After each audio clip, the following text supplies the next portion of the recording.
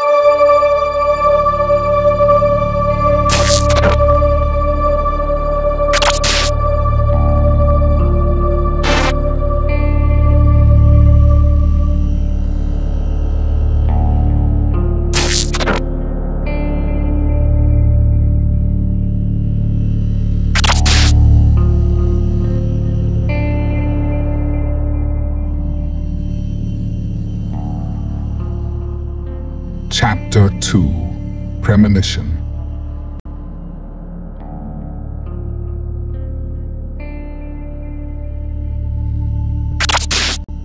Although America had been sheltered from the majority of the virus over the past several years, recently it had joined the rest of the world as large populations began to become infected.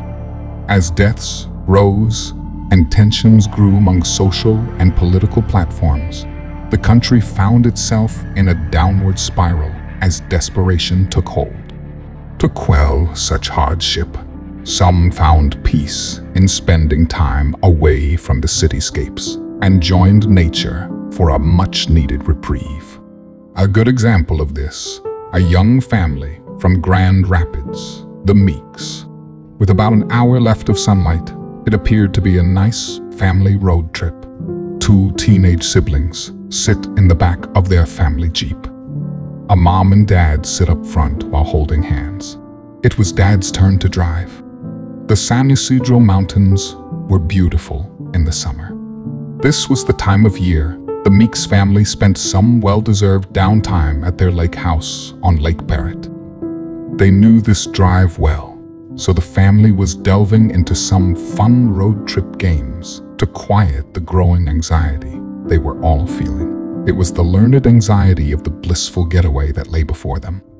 As the San Diego International Airport was long in their rear-view mirrors, about 30 minutes or so, they figured they had about another 45 minutes to go. Although they were visitors here in Southern California, they were no strangers to the hordes of people and constant jarring noises of traffic that surrounded them as far as the eye could see. The big difference for them was the weather, and that smell of salty seawater that seemed to envelop every oil-stained corner of the city. Of course, they were used to large bodies of water, as the Meeks were from Grand Rapids, about 25 miles east of Lake Michigan. But there was something so much more captivating about the saltwater air as opposed to the freshwater air they were used to. Perhaps the salty air just spelled out all the freedom and lack of obligations it typically came with. Trevor enjoyed family trips to his grandfather's lake house. He would often reminisce about the nights he would spend with his sister on the dock after a full day of family fun, before their night would come to a close. As the two grew older and more self-sufficient, they would sometimes even fall asleep on the dock as the sun would settle behind the mountains. He remembered how him and his sister had discovered a sense of immortality on that dock. They would sit at its edge and admire a smooth rock they had personally picked from a recent hike through the nearby woods. "Do you want to throw it?" Beck would ask her little brother. Trevor would look up and nod with a smile, taking the small rock from her hands and chucking it as far as he could. They would soon hear a small plunk as the smooth stone would make its entrance through the lake's glassy surface. Beck was always the melodramatic one, and would often memorialize the experience with her poetic words. But Trevor never minded that. He actually enjoyed the idea of him and his sister having something so real, yet so secret, as he would listen to her thoughts. "They'll always be here, Trevor, somewhere out there at the bottom. We did that together." In the midst of a playfully fun game, a laugh in her voice and a smile on her face, their mom slightly turned her head towards the back of the car, glancing at the 16-year-old girl sitting in the seat behind her dad. "Okay, Beck, your turn." Beck stared out the window and bit her lip as if to be looking for something outside. "Okay, the letter D." As she said this, she turned her gaze to her younger brother and raised her eyebrows, suggesting her inevitable, soon-to-be win. A young 14-year-old Trevor rolled his eyes. Words began flooding out of the other three family members, each one racing to be the winner. Drain, door. Deck, duck, drapes. Beck smirked on in glee and just kept remarking, "No. Nope, not even close." Trevor chimed in, "Dork." Their mom let out a big laugh. "Okay, first of all, that's not actually a word, at least not a real one. Slang doesn't count. Secondly, it has to be something you can see from your seat." Trevor quickly came up with his best legal defense. "But Dad's right there." This time, it was Dad letting out the bellowing laugh. "Very cute." Trevor continued. "Well, Beck always cheats anyway. She's like a pro at this. She always comes up with words none of us even know existed." The car once again became loud with laughter. Suddenly at once, all of their phones began to ring. "Amber Alert?" Beck asked, as everyone began to scan over their phones. That is, of course, everyone but the driver. Then with a serious tone, the mom looked over at the driver's seat. "Honey, I think we might have a problem." Car was silent for a moment, as the three reading their texts tried to make sense of what they were seeing. "Emergency alert. Ballistic missile threat. Inbound to San Diego. This is not a drill." "What?" the dad said with a fading smile. Noticing the shock on all of their faces, he quickly dismissed his smile altogether. "What is it?" he said again, as his eyes slowly drifted down to the phone his wife was showing him. "Honey." His wife's frantic voice directed him back to the traffic in front of them. He swerved and barely missed hitting the stopped car in front of him, only to be met with another car involved in an accident completely upside down. Avoiding the next hurdle, he lost control of the vehicle and began careening off the side of the freeway. None of them could see the chaos in front of them as they slowed their vehicle and tried to make it through the weedy patches of grass that separated the 94 from the city roads.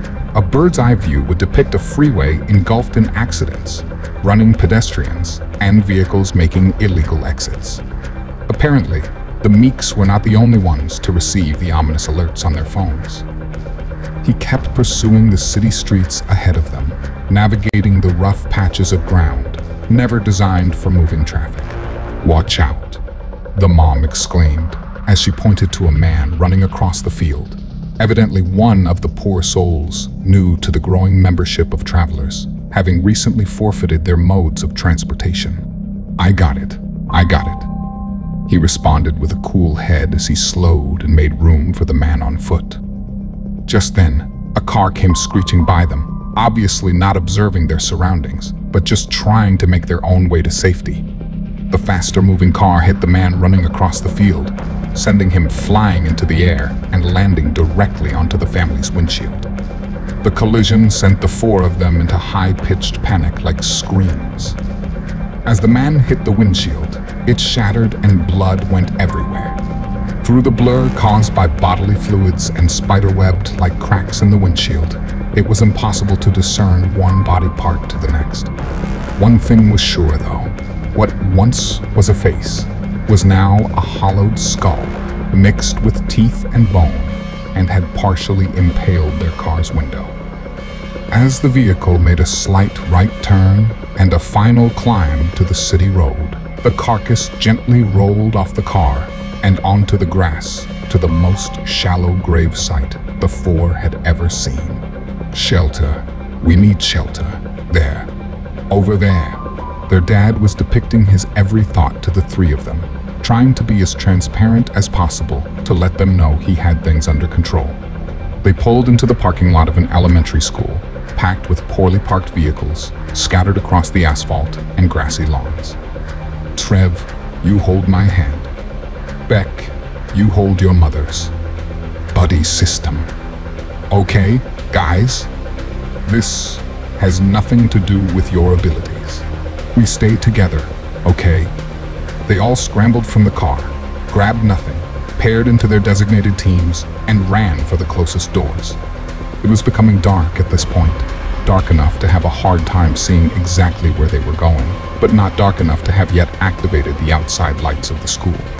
The first set of doors they came to was clearly some sort of gym or auditorium. Beck and her mom reached the doors first. They were locked. Trevor and his dad took that as a cue to immediately scan the school complex. "There!" exclaimed Trevor. He pointed to what appeared to be the administration offices. There was a large orange door with a slim rectangular window on it. The door was to a large cinder block building with several large windows to either side of it. The window to the right had been broken into.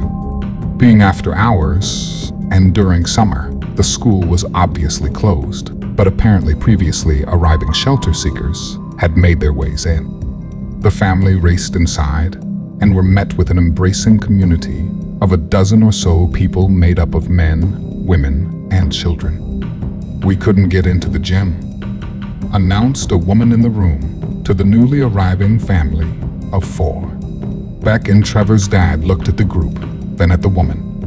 "No, no, no. This building is made of cinder block. We should be fine." Suddenly, a frantic voice began pleading in a language that was not understood by the Meeks. A petite, older Spanish woman with thick glasses, a cane at her side, was sitting on a seat meant for a 4-year-old and was trying to communicate to them. Trevor and Beck's dad scanned the group. "Anyone know Spanish?" A man in the group responded quickly. "I know a little. I think her grandson is out there somewhere. She's been trying to tell us since she came in here. I think they became separated." Just then, the power went out in the building. The entire city was engulfed in darkness as twilight was rapidly turning to night, sirens blaring from outside. Mrs. Meeks was staring out the window. Her husband, in a panic, began yelling in her direction. "Babe, get away from there. "You don't want to be just then," she interrupted him. "Oh my God, I think I'm looking right at him." A small boy, about 7 years old or so, was frantically trying the doors of the gym, right where the Meeks had been just seconds earlier, then disappeared around a corner. Without hesitating, she let her motherly instincts completely take her over as she bolted out the door, her husband failing to hold her back. Trevor and Beck listened to their dad's next instructions like deer in headlights. "Beck, Trevor, stay away from the windows." He pushed them back beyond everyone else, lifted a hinged counter, allowing them access to a more secure area of the room. "Stay down on the ground, under these desks, cover your heads, and stay together." With that, he quickly chased after his wife. A few folks were looking through the window in disbelief as they watched the couple leave the safety of the cement building. More people of the group joined the kids in hiding under desks. Trevor had all the red flags going up in his head as he disobeyed his dad and crawled out from under the desk and peeked around the counter's corner. There, he could see the silhouette of 3 figures peering out the window. He was hoping to see his mom and dad come back through the door. He certainly was not anticipating to witness the following string of events. A bright light lit up the entire room, temporarily blinding everyone. The building shook as the sound of glass was coming from the windows beyond the counters. Within seconds, the body of a woman was hurtled across the room and slammed down in front of him. Suddenly, he was yanked back under the desk by his feet. His sister and another young boy about his age acted fast and pulled him from harm's way. Once under the desk, he looked back at the body, and for one quick second, before the lingering flash of bright light dimmed, he saw a woman laying on her back, coughing up blood. She had a large piece of glass that went straight through her left eye, deep into her head. He gathered up his knees and put his head between his legs as he began to shake. Suddenly, a voice beckoned the group from down the hallway. "Everyone, over here. I found some stairs. I think it goes to the basement." Beck grabbed Trevor by his hand, and the two got to their feet and ran with the others. They were making their way down the hall, feeling along the walls while being guided by the voice in the dark. Suddenly, without warning, a large sonic boom blasted in the distance, forcing half the group to their knees.